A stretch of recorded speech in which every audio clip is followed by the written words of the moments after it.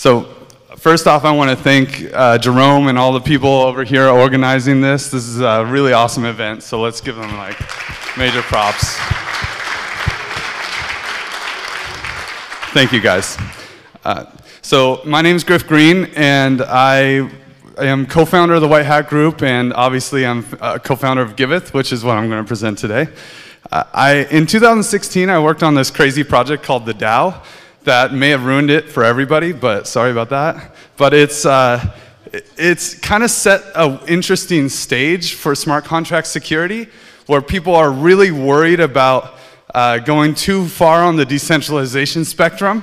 And it kind of made an excuse for all the ICOs to just start, putting all their money in multi-sigs and not having any accountability. So the White Hat Group kind of saw this coming, and we weren't very excited about the path that it was headed. So we started a project called Giveth. It kind of came out of the seeds of the DAO. Let's move this thing. We're a little behind. And so out of the ashes of the DAO came Giveth, and we started Giveth to really focus on building projects for building the DNA that we need for decentralized governance. The DAO kind of put everybody on the step back. But still, people don't understand what Giveth is, right? I get asked all the time, what the hell is Giveth? And it's hard to describe sometimes to people because it's a new thing.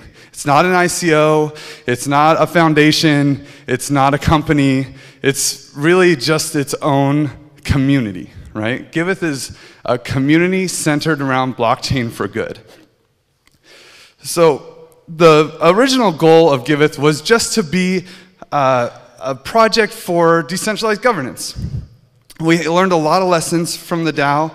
The big one, which I already kind of talked about, is starting out with centralized security features, because we're not in the space where we can just go full-on decentral right away and just hope that it's all going to work out. So it's really important to bake in escape hatches, whitelists, upgradability, time delays, owners. All of these things are really cool and important to start off with when you're starting your projects, but it's okay to do if you bake in a path towards decentralization when you start, right? So like the escape hatch is totally centralizing, right? Somebody can just click a button and take the money. But you can zero out that escape hatch caller later and it's gone. It's just a safety net, right? So we created, can you go back to the mini-me stuff? So we created a couple smart contracts, the mini-me, the vault, and a bunch of others that we used so that we could ourselves be a DAO. And it's called, we take this process that we call dog fooding. It's pretty popular in software design, right? It's like you don't want to, if you had to eat your dog's food, it would probably taste a lot better, right? So that's how we live, right? And it's not easy at all. It's hard to be a blockchain-based entity, but that helps us build it for everybody else, which is kind of the goal of Giveth. The White Hat Group is a kind-hearted, practical bunch, and we didn't really feel like we needed a whole lot of money to get this project going. So we decided to build Giveth in the form of decentralizing nonprofits, because investors are great because they give you a bunch of money, and that's cool, right? But they also suck because they gave you a bunch of money, and it's really hard to work with them sometimes. So it was just easier to stay out of that realm and build the tools that we want to see. And the charity space is ripe for decentralization. It's a great place to experiment because it's low risk. And so we just started building stuff. And as the community grew, we actually started bringing in people from the normal nonprofit space. And they gave us a lot of perspective and actually influenced the community as we started building. And we started actually focusing less on governance, especially since Argonne has that covered for us pretty well. And so the colony and these other projects. And really started focusing on something that there's nothing else in the space really doing. Building things for nonprofits. So, except for Alice right here. They're doing a great job too. We became the first decentralized altruistic communities. A decentralized altruistic community is a community focused on a goal, one concrete goal, like I'll talk about helping the homeless in Paris in a second, with a blockchain-based infrastructure. And what's really cool about this infrastructure is that it's open source, and the way we're designing it is to be extremely inviting, right? It's not just, oh yeah, here's our code, walk away. It's like document it as much as possible and be as transparent as possible, which is where our DApp really comes in. So you can see how donations flow throughout the community. And trying to build, communities don't have a hierarchical structure, which is also a very difficult problem to solve. How do you organize without a boss? So we're practicing that as well. The Giveth goal, though, is to be the engine for DACs, to pump out as many DACs as possible and to make it easy for people to be efficient within these communities and share resources amongst each other. So our flagship product is the DApp. The Giveth DApp, which Wojtek, RJ, Sasha, and all these guys, they're working on so hard. It's pretty complicated to explain, I'll be honest. So we're gonna head over to the imagination station, and I'm just gonna read a story, okay? This story is about Manu. Manu is a sweetheart, right? She has volunteered with homeless organizations here in Paris in the past, but it always kind of felt ineffective. She personally felt like she was just easing symptoms of homelessness and that there were better ways to help, but she didn't really know what they were. Now fast forward to today, she just hit it big with an early Ether investment, and she's really excited about using her profits to help people sleeping in the streets here in Paris. But she doesn't just want to turn the Ether into euros and then send it to a charity and then kind of just hope that something good happens with it. She knows that these organizations are doing their best, but they haven't really been focusing on the core root of the problems, in her opinion. She wants to be more involved with what the money is spent on, and she wants to keep it as Ether as long as possible. So she hears about Giveth and decides to try to build a community to help her end homelessness in Paris. And Giveth works great for her because she has a bunch of Ether to give.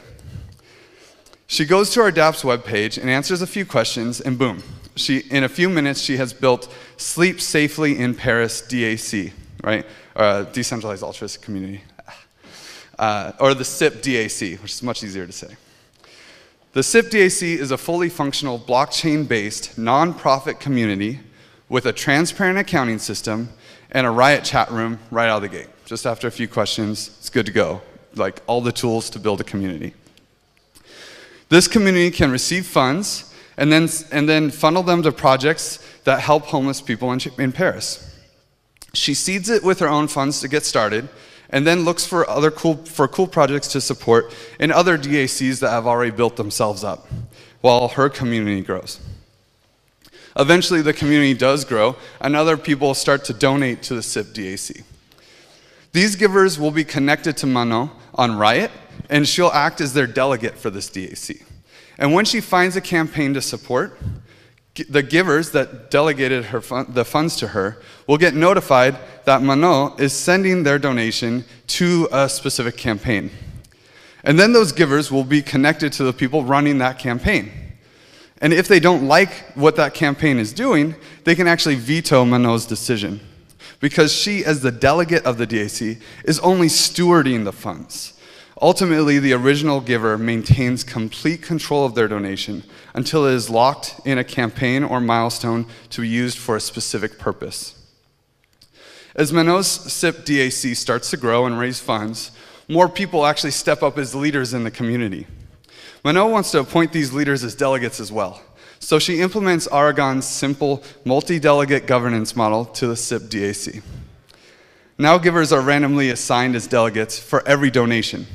And if the SIP DAC continues to grow, they can get even crazier, and they can implement a liquid democracy module or some kind of other governance module on top of their campaign, so they can handle more delegates and organize more efficiently. Many interesting projects start creating campaigns and asking for support for creative ideas to help the homeless population in Paris. A few from the SIP community are adamant that the biggest problem with being homeless is the lack of showers. So they want to build an outdoor shower near an abandoned metro station. These guys, we call them makers in the Giveth platform, they make a plan. And they need 1 Ether to get supplies, and that will allow them to take the day off work and build the shower. And then they'll get 0.2 Ether every week to monitor, clean, protect, and maintain these awesome showers. They're also able to expense the propane needed to keep them warm. They create a campaign on Giveth called Shower Time. It's fun. Mano steps up to be a reviewer to keep the guys in check. And with her reputation at stake and her oversight in the mix, Shower Time campaign has no trouble raising. Did I step on something? Okay, cool. Shower Time has no problem raising all the funds they need. They get 4 Ether so they can keep it alive for a few months. The makers do a great job, and many homeless people get to enjoy a fresh, hot shower. Sadly, before the end of the first week, the police come and tear it down. 1 Ether was already collected by the guys to build the shower, and of course they get to keep it. I mean, it's crypto, you can't make them give it back. But the other 3 Ether are actually able to be automatically returned to the givers to support other projects, even though this one failed. Because Mano, as the reviewer, was able to cancel the failed campaign, and the other Ether wasn't just given to people like in Kickstarter and other charities, but it was held in a smart contract. Magic of smart contracts. With other members, let's see, so Shower Time, despite being short-lived, was actually able to impact some other people's lives. One man named Baptiste was able to take a shower before a job interview, and he felt like it actually got him the job. He became a very active member of the SIP DAC. And in the Riot chat room, he is always very adamant that what is needed by people sleeping on the streets is to receive love, attention, and a sense of belonging from normal people in society. With other members in the community, Baptiste forms a group with a plan to go out and talk to the people that are sleeping in the street and ask them as peers, what put them out there? They always go out together in groups of 2, and they always use a video app Giveth integrated into their DApp called Snapproof to make short 20-second videos before and after their adventure, as well as a few short clips during the day when they feel like they made a breakthrough or have something really interesting to document, so they can create this little video story.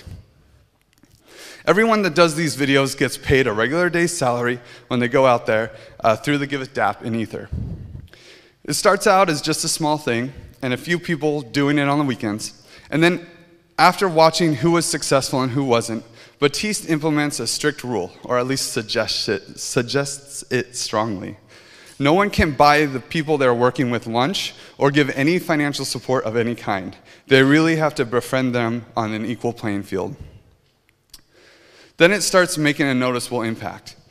And a lot of people that were in the street are finding safe places to sleep and integrating back into society with this campaign. Samano, who loves the videos and sees this campaign's effectiveness, puts a bunch of Ether into the campaign to incentivize more people to attempt this strategy. Baptiste ends up quitting his job and helping the homeless full-time because of this campaign. And this is where Giveth's magic can really begin to shine, when successes are discovered. Because the good word about Baptiste's project spreads, as obviously Mano's DAC in Paris isn't the only DAC connected with homelessness. In fact, one of the delegates in the European Homelessness Research DAC, which is like an overarching DAC for all of Europe, they ended up being connected with Baptiste when they delegated some funds from a Paris donor to this campaign. And so since they are already connected, it was really easy for them to just message them and ask Baptiste to participate in documenting his campaign so other people can do it more effectively. They get funding to hire a copywriter and put together a handbook, and then that escalates further, and this handbook evolves into a one-day online course that anyone can take. With these supporting structures in place, it becomes a very common campaign in DACs concerned with homelessness all around the world. In fact, this idea actually inspires other DACs with completely different goals to try a similar concept. because everyone can see what's happening if you're in these different groups. So the picking up litter DACs, the teaching kids to code DACs, rescuing feral pets DACs, elderly assistance DACs, all these groups had quick success with a modification of that strategy. It turns out that paying a fair wage to people working in pairs is very effective and relatively cheap for the results that you get. And because the people on the ground make short videos so that the givers can watch them on Snapproof and other social media platforms, the giver retention is really high. And many people like Baptiste can quit their day jobs to focus on the cause full time. This was a simple idea which was successful in Paris and took off to spread through the DAC community like wildfire, helping altruistic communities tackle various problems around the world. So that's the end of the imagination story. So this is the goal of the Giveth app. This is the dream, is to be able to connect all of these people together and collaborate on their goal. And so that when you have this community all in one place, if our platform works as we want it to, they can share resources effectively. And then these ideas that come out of this, the grassroots ideas that come out of permissionless innovation within these communities, can spread virally. The goal is to build communities around causes. And the Giveth community, the Giveth DAC, we're trying to solve problems on the technical level and on the cultural level. On the cultural level, you have a lot of interesting things that happen when money enters communities. And you can see what happened in all the crypto subreddits, right? Our Ethereum was just a magical place, especially in 2016, where money wasn't allowed to be talked about. All the moderators kicked people out. And it was really nice. It was lovey-dovey in those subreddits, especially compared to other cryptos. And we want to do the same thing within the Giveth community. And the DApp's kind of taking that place, where all the financial discussion can happen without having to interrupt the human relations. You see this with Uber and Airbnb as well. When you get an Uber, you just sit down in the cab. You never have to have that interesting discussion about money and how much to pay. And that is kind of the secret sauce of Uber and Airbnb that people don't really talk about. And we want to be that same secret sauce for building communities around causes, where people can chat in the chat rooms without having to jump in their monkey minds and think about all the scarcity that money creates, and start and just focus on creating ideas to help the people that they want to help. But unlike Uber and Airbnb, the Giveth DApp never takes a cut. We're run completely on donations. We don't have a profit model. We're just sustained by your guys' love. So thank you. And if you do want to donate, our ENS domain is revolution.eth. So you just type, oh yeah, Nick made that happen, by the way, thanks Nick. So if you just type in revolution.eth into MetaMask or MyCrypto or any of those things, it'll just pop up with our address. The other cultural thing that we want to create is, in these digital communities, it's really hard to have a human connection with people. So we want to integrate video as much as possible so that you can feel more connected to people when you see into their eyes. It's a different level of connection when they're just a handle. It's not as cool, And of course, building that strong web. Whenever we can find a reason to connect a person on social media or put them in a chat room, we just hook them up with all the connections they could ever want. On the technical side, the core of our DApp is liquid pledging. Liquid pledging is invitingly open source. Definitely go check it out. It's a really cool smart contract that allows you to build any type of organization you want.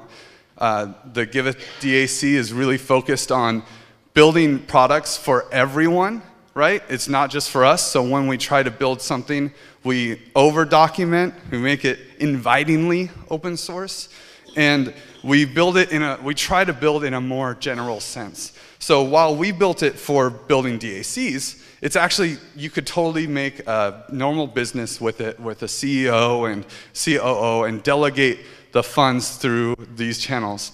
Anyway, Jordy gave a great talk at DevCon 3 So if you want to learn more about liquid pledging, you can check it out. And I should say that it's very experimental. In fact, RJ is hacking it right now to make it an Aragon app. So you probably want to wait before you really dive in, but definitely consider it. One of the issues we had with it, though, was that it had really high gas costs, and that moved us to come up with another interesting solution. And this is all about how the Giveth DAC works. If we see a problem that we feel like the rest of the community can benefit from our solving it, then we make it, we try to do it for everybody. We over-document. And so that's how I fell into scaling now, because last week I helped organize a conference with the Web3 Foundation and took up a lot of time. But that's how we do it at Giveth. So we researched our scaling issues, and what we ended up doing was just moving our DApp to Rinkeby in the short term, because we're a blockchain-based entity. We have to pay the people that are working for us. And so it's a little clunky, but we can do we do all the DApp mechanics on Rinkeby and receive donations on the mainnet and send the donations out to the people that earn them through a multi-send. I'll talk about that later. So that's the joys of being a blockchain-based entity. You gotta just do whatever works. The cool thing about doing this kind of thing on a sidechain, though, is that you can do a lot of cool UI testing, and it's relatively beneficial. It's part of that centralization without those centralizing security features. And I think it's important for everyone just to think about doing a lot of testing on these sidechains, because the users need to learn how to use your product. Anyway, yeah, we can go to the DApp team. So I should talk about all the people that are making this happen. We have Wojtek, who's leading the DApp team, and this is the real product owner of the magic there. And Sasha and RJ. Sasha's doing all the front-end stuff, and RJ's doing the smart contracts. They have a lot of help from all the random contributors that come in and do user testing and all these other little bug fixes that they can. Grace is the charity insider that gives us a lot of, helps us understand what's going on in the rest of the world outside of the blockchain space. And I should say, Wojtek is the lead, but we actually use Holacracy and Lumio to organize our things. I think we can keep going. Yeah, there we go. And Lumio is a great product. If you guys can, definitely check it out, lumio.org. It's awesome for putting together decisions in a decentralized way. Because in our structure, everyone's a doer. There are no bosses.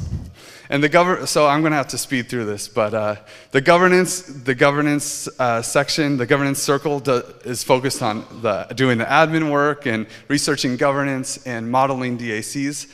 And that's me, Kai, Jen, and Linz. Linz didn't give us a picture.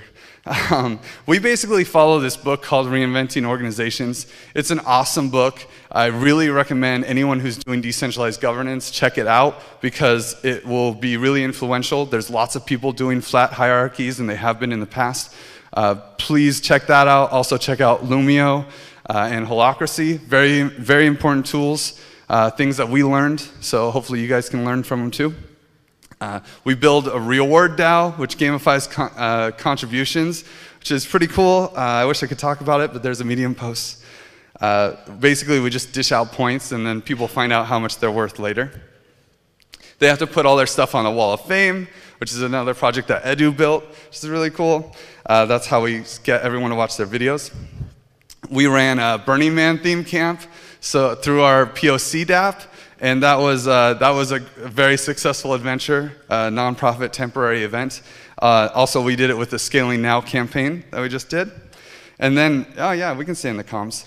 The comms, they do all the work around spreading the good news. Oh, by the way, I'm just explaining how we're organized so that if you guys want to come in and you find a place, just dive in, right? So if you're into communications and like social media, this is the place to go. Chris does a great job at stewarding this organization. He's very organized and actually keeps all of Giveth organized by managing all the random projects we're working on.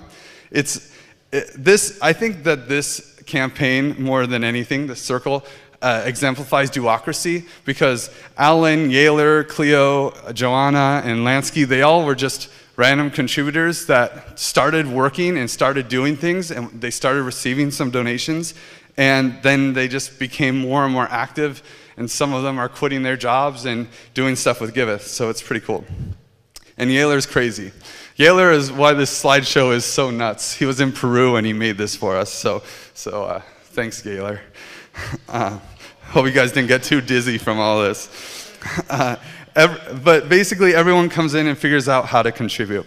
And social coding is probably the place that a lot of the blockchain world will want to hang out, because its goal is to incubate projects that don't have a direct profit model in this space.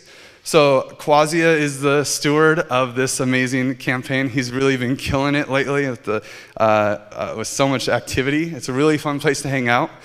And he's got his fingers in all the pies. And then we have Jordy, who's working on the 777 standard and all sorts of interesting projects like DApp Node with Edu. DApp Node is something everyone should check out, because a lot of people who are building, not everyone, but all the people that are actually building dApps, if you can just deploy peer-to-peer nodes in a decentralized way, that's kind of the goal. So definitely check out DApp Node. Edu also did the Wall of Fame. Oz did Snap Proof, which is what we were talking about before. Alex is working on the back end and network engineering. Adria is auditing all of our code, and he's probably going to work on like POA networks. Adam and Yalda are doing Bright ID, and it's a really cool project that's focusing on just creating uniqueness, like proving that an address is one unique person, without all the other overhead that is like, connecting a name to that ID. So, and Yalda might be an alien, I don't know. She's trying to DAOify space. You should check out her talk tomorrow. She's really cool. Bowen Sanders is building an application that's kind of just random, that Hudson Jameson built a smart contract for getting married on Ethereum. He got married at the Burning Man camp last year, so he is building a UI for that, which is really cool. Alon's doing PointSpot and actually made this awesome multi-send, so that saves a lot of gas if you're sending a lot of transactions. I'm out of time, so I'm just gonna fly through this. Swarm City hangs out a lot, and they're working on like a Trello-like platform that you can put Ether to cards. It's called ethcc, really cool for project management. But these are just some of the projects that we have. There's a lot of them out there. If you guys want to help, go to join.giveth.io. I'll keep going all the way to the end. Projects with no profit model should really check out Social Coding's campaign. And altruistic projects of any kind can just come on to Giveth and let's talk about it. I feel like it's a great place to just kind of aggregate a lot of these altruistic projects in one spot. We have shirts and stickers somewhere, so I think Quasia actually has them, so we can hand them out in the hallway. And yeah, if you want to donate, revolution.eth is where we receive all of our funds. And thank you guys so much.